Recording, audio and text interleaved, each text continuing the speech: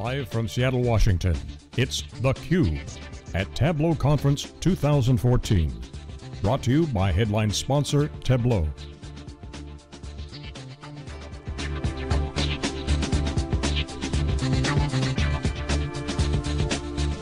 Here are your hosts, John Furrier and Jeff Kelly. Okay, welcome back everyone here live in Seattle, Washington for Tableau's Data 14 conference. This is theCUBE. This is SiliconANGLE's flagship program. We go out to the events and extract the signal from the noise. I'm John Furrier. Our next guest is Dr. Randy Fagin, Chief Administrative Officer for Texas Institute for Robotic Surgery. Welcome to theCUBE. Thanks. Love getting folks on who are using data and a variety of use cases. You guys have robotic surgical, involves humans, involves machines. Before we get into the data discussion, lay it out. What is your job? What does the environment look like? And is it machines? Is it working with patients? Is it equipment? What is it? Yeah, so yes. So we work with Hospital Corporation of America. They have 98 of their hospitals that have surgical robotics, this Da Vinci surgical system. And we manage information for that. So everything from the patient care aspects, the cost aspects of it, the reimbursement aspects, the nurse, the training, all those things that go into creating an exceptional care experience for the patient. And our role really is to find ways for us to increase the quality of care that we deliver, do it in the most cost-effective way, and create growth. So I got to ask you on the data question, is there compliance issues? Is it all private data for patients? Is it inside the organization? Is it public? Yeah, no, the information all lives inside the organization, even though only some of it is HIPAA, things that contain private personal healthcare information. Much of it is not. Much of it is things that could be shared, but it all lives proprietarily inside of HCA's firewalls.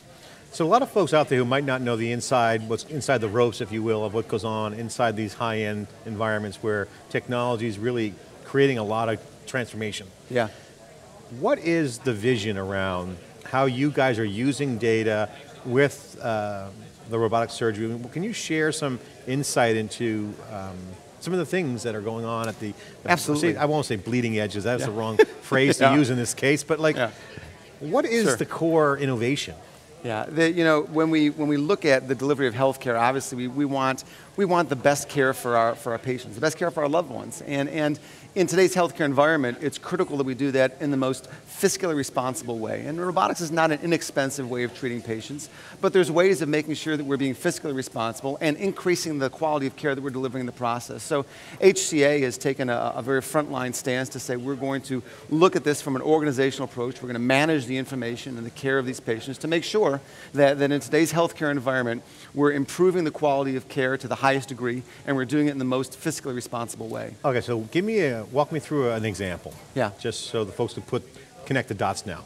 So you got the data using innovation. Give us an example. I'm a patient, I walk in, is it part of an existing records database? Just walk me through. There's loads of information that we collect. When it comes to how we utilize information, this is where Tableau becomes an outstanding partner, and Technion, who helped build our database for this as well, we're absolutely critical. We collect information, everything from the demographics, things like the patient's name, their age, their date of birth, the nurse who was in the operating room, the surgeon doing the operation they did, how long the surgery took, how much blood loss was there, when did they leave the hospital after how many days, how much did we spend delivering that amount of care, how much did we actually get from the insurance companies. All of those pieces of information are all things that we capture in an effort, again, to figure out how do we create the most consistent, high-quality product at the lowest cost possible. So, what does the user get out of it? Just better care? Do they get the data, or does it stay within? Yeah, all this information stays within HCA. We're using it to provide the highest quality care possible. All right, so I've got to ask you a question. What is the most amazing thing that you've done with the data? Yeah, I'll tell you, one of the most incredible things that we've done, we tried to answer kind of the broad general question, at what level of experience do you need to get a nurse to deliver the highest level of care? And you expect, over time, nurses may start off with low experience and they're kind of inconsistent with the quality of care, and as they gain experience, that should ramp up. And at some point, the increase in the experience that a nurse has is not going to result in a huge increase in the quality of care that's delivered. So at what point do you go from I'm fairly well experienced and deliver fairly good care to I'm really well experienced and deliver exceptional care? What is that point in time?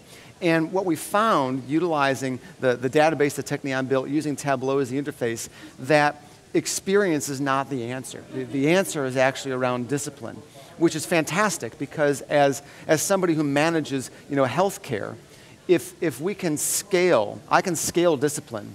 I can't scale experience. Experience is just what happens to us as life goes on. But if we can actually... what does discipline mean? Like just showing up on time or procedural things? It's crazy, but there are certain core behaviors that if you manage people to those core behaviors, it results in a whole bunch of downstream endpoints. So, for example, I can't, I've got a 11-year-old daughter and a 14-year-old son. It's like good habits, right? Yeah, exactly. I can't teach my kids how to behave in every situation that they ever exist in, but if I provide them with a good foundation, they'll make good decisions no matter where they go. And the same is actually true in healthcare. There are behaviors, there are habits, there are disciplines that we ask our folks to do that we don't necessarily always manage to. But if we manage to those disciplines, it will actually affect a whole bunch of downstream behaviors that are exceptionally good for the patient. So that's awesome. So you got behavioral data and you got context now. So let's tie that together. I love that survey, that insight, because this is really what it's all about. Yeah. You could do statistical modeling all you want about experience and behavior. You guys found that out right away. Now you put that in practice. It changes your hiring process, probably changes a lot of things for you guys. So now let's go to the hospital. They have all kinds of these issues, right? How long do patients stay in the bed? Who are the right personnel decisions? Equipment to use. Yeah. Could you talk about any other use cases along those lines where you've seen some incremental or evolutionary change? Yeah, I'll tell you, one of the most powerful things about our use of Tableau and data analytics is the ability not just to create real-time information, but to create real-time accountability. So with our ability to actually extract this information in real time, allowing us to analyze it in real time, and transparently provide that information to folks, it changes people's actions. It changes their accountability by providing nurses and surgeons and administrators with real-time data, not last quarter's data, not last week's data, but things from right now. It changes their behaviors right now, and it's allowing us to learn and provide better care at a pace that's completely unprecedented. I love what you just said there. It sounds like what we try to do at theCUBE here. We live, we extract the data, we analyze it. So let's do that. Let's talk about the show here, Tableau. Yeah. What are you impressed with? What are you excited about with Tableau? Obviously the software has a good product, people like it, a great loyalty amongst their customer base, but still a young company. Yeah. What do you like about the show here? What's your analysis of the show? Yeah, I think probably one of the most exceptional things about this show is the ability for folks like myself in one industry to be able to interact with folks outside of my industry, but who are using the same product for the same endpoints. We all, whether we're delivering healthcare or whether we are selling cars or whether we own restaurants, we're all utilizing information to deliver the highest level of service in whatever industry it is that we're working in. So to be able to interface with those folks in an environment where we all use the same product for a similar purpose in different ways, man, that's probably the greatest part of being here. That brings up a topic that just popped in my head I want to talk to you about, the network effect. You leave your industry, you're networking with other folks from other industries, you get empowered, you make some connections, relationships. That's also a data phenomenon. So I got to ask you, within your data, because you're now in a mode, from what I can understand you saying, is you collect everything. Yeah. Now you collect everything, store it, now you work with it with Tableau, and you make these breakthroughs that change your business. Is there a network effect with the data? So you can collect all the different diversity. So can you share or comment on, has that provided a network effect in your business and for your customers? Whether it's changed how they do personnel decisions or whatnot? Yeah, it changes certainly the way. I think one of the areas where we see the change is the way that we staff rooms. So, when a patient comes to have a surgery, we've got, whether you've got 6 operating rooms or 12 operating rooms or 26 operating rooms, there are folks who allocate staff to support those rooms. And it's challenging sometimes. You've got competing needs, you've got different folks with different levels of expertise, and how do you actually figure out who to put in what rooms based on their level of expertise, based on the surgeon, based on the case? Being able to leverage real-time data analytics to provide the ability to put nurses into the right rooms to care for the right patients, not in a way that is anecdotal, not because I've known this person for 30 years, but I've got the real-time data. That allows us to deliver better care more consistently. Dr. Randy, I want to ask you a question around your peers. You mentioned outside of inside your industry. Yeah. What do you talk to folks about as when they ask you, hey, I want to do what you're doing. I want to leverage data for my organization. what would you share to your peers around how to approach that mindset, technology? There's some big career decisions being made. Yeah. And there's a lot of salespeople knocking on the door saying, buy my tool, buy my platform. Yeah.